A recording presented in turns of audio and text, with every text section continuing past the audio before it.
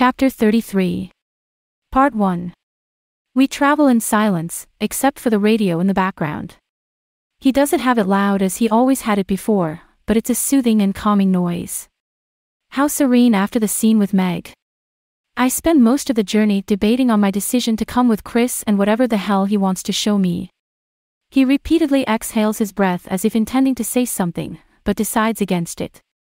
We have been driving for an hour when he finally pulls his car up to see Quincy Street, and into the Quincy North parking lot. As I let myself out, I can see the blue ocean close by us, maybe a few walking distances. I can even smell the salty water with a hint of fish scent and rows of boats lined up for miles and miles beyond the horizon. Are you just going to stand there gawking at the ocean? Or are you coming? Chris teases me. What are we doing here, Chris? I ask. He rolls his eyes. Isn't it obvious? I'm taking you sailing. Remember that was one of our agreements. First I took you to the auto shop, and now I am going to take you sailing. Really? I ask and I can't seem to hide my smile. Yes, really, he says and rolls those blue eyes at me again. I want to roll my eyes at him, but since he is taking me sailing, I've decided against it. Come, he says as he takes my hand and I look down to where his rough hand touches mine. I have to admit when we hold hands, it brings a giddy smile to my face. We stroll with molded hands together, heading to the docks. It's a beautiful day, a little cold, but not too bad, and as we come nearer to the docks, the boats become immensely gigantic.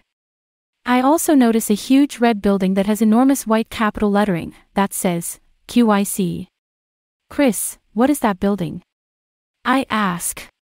This is a club for people to do activities such as sailing. He points to the red building and says, those letters stand for Quincy Yacht Club. It was established in 1847. If you want to, you can rent this building for special general get-togethers such as weddings and fundraisers. This would be a beautiful place to get married. He hesitates and shrugs. Yeah, I guess so. I assume Chris is not into marriage, not that I plan to get married soon, but I hope in the future to be married, someday. Chris leads me to the docks, where I come across a monohull, and on the edge of the boat, I see the name Suave attached to the vessel. Is this your boat? I ask. Yes. I noticed you named your boat after your last name. Well, I did not name this boat. It was actually my grandfather who named it. He owned it. I think I already told you, he left me everything, including this boat. Yes, you did. I just did not know you owned your own boat. So, you're ready to go sailing, or do you want to just stand here all day? He laughs. I roll my eyes and take it upon myself to climb up onto the boarding stairs and head aboard to where I am standing beneath the headsail. I go to the railing and as I stand at the steel rail around the edge of the wooden deck, I grip it with both hands while I close my eyes and tilt my head back to catch the sun's warmth.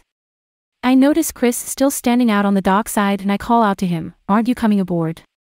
I glimpse over at him and he shakes his head while smiling.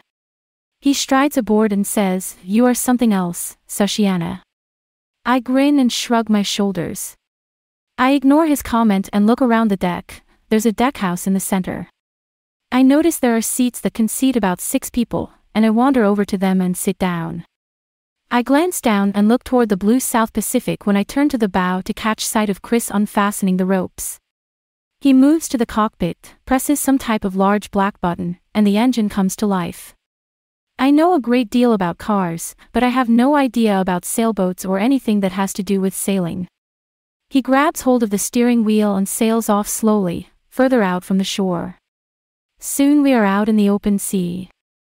I feel the cool wind run across my skin and it feels heavenly with the ocean breeze. The waves are loud under the howl of the wind, the salty air is refreshing. I can't believe I am actually sailing. Since I could remember, I have always wanted to be out in the ocean, and now that I am here, especially sailing with Chris, it's like a dream. Sushiana, come over here, he yells, bringing me out of my dream and into reality. In confusion, I approach Chris and stand a few inches from where he is, steering us further out to sea. He chuckles and says, "I do not bite. Come closer to me." I don't move, and I do not know why I don't come next to him. My feet feel molded to the ground somehow. He rolls his eyes, leaving the steering wheel for a second, and comes over and pulls me close to him. He places my hands on the wheel. I look up at him with horror in my eyes. Chris, I've never sailed before. I can't sail this boat, my voice squeaky, revealing the fear I have at this very minute. It's very easy, a little kid can sail. He mocks me. I put my hands in the air and shout, and no, I can't. He stops me from talking by placing my hands back on the wheel and his hands pleasantly set over mine. Yes, you can. I will help you. We continue to sail out into the open water and head south. I am beaming with excitement. I never knew that sailing could be such fun. But again, I think it has to do with Chris by my side and him gripping my hands so delightfully. It's a pleasant feeling being this close to him. Here, he lets go of my hands and I frown at the loss of contact. You take charge. What? I yelp. He can't be serious, I can't drive this thing by myself. I might crash into something or worse, crash into another boat. Alright, I am over panicking because there's nothing I could wreck into, but still. I could get us lost or... Sushiana, you can do this. Stop debating with yourself. I need to loosen the sails, and when I say to cut off the engine, do it, okay? Wait, you are actually leaving me to do this by myself. I say panicky. Yes, he grins like he's enjoying this. You'll do fine, just do as I tell you, and press this button, here. He points to the large black button. It will shut off the engine. He's got to be kidding me. He laughs. Do not be nervous. He reassures me as he kisses me on the corner of my cheek and I smile at him. He then goes over to the sails and unravels the ropes. As soon as the ropes become undone, I watch as the headsail flies up to where the wind catches it and instantly I feel it on the wheel. Holy shit. Turn off the engine. Chris yells through the harsh wind. I nod and press the button. The roar of the engine cuts off, and the boat soars toward the South Pacific. I grip the wheel tightly and hold it steady. My knuckles are turning white from gripping the wheel firmly. This is nerve-wracking, but at the same time, it feels amazing. This boat can move through the water smoothly and fast just like a car. Alright, this is my new favorite hobby. I see in the corner of my eye that Chris heads down to the deckhouse and I shout, Chris. Don't leave me to do this by myself. He doesn't listen and he has left me to steer this boat alone. I can't believe that bastard left me. I continue to watch the sea in front of me and say to myself, you can do this. If I get us lost, it would be Chris's fault because he should not have left me to do this alone. After a while, Chris comes back with 2 wetsuits and places them on the ground next to me.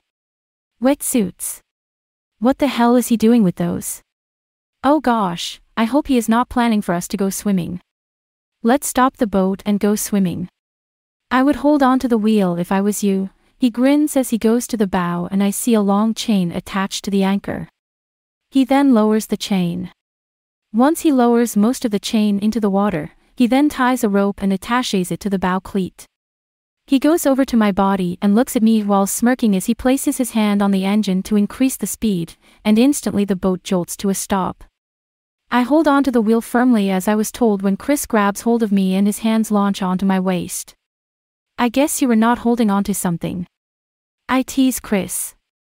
As a matter of fact, I was holding onto something, and trust me, I like to hold onto you, especially your hips. I blush to a deep shade of red from his obnoxious comment. So, are you ready to go swimming? Chris asks me. Oh no. I am not going swimming, I shake my head and say, especially in late November. The water is freezing around this month. He chuckles as he picks up the wetsuits from the floor and holds them up. That's why we have these. The wetsuits help keep body heat. He waits for a minute and then says with a smirk. Unless you want to wear no clothes and go skinny dipping.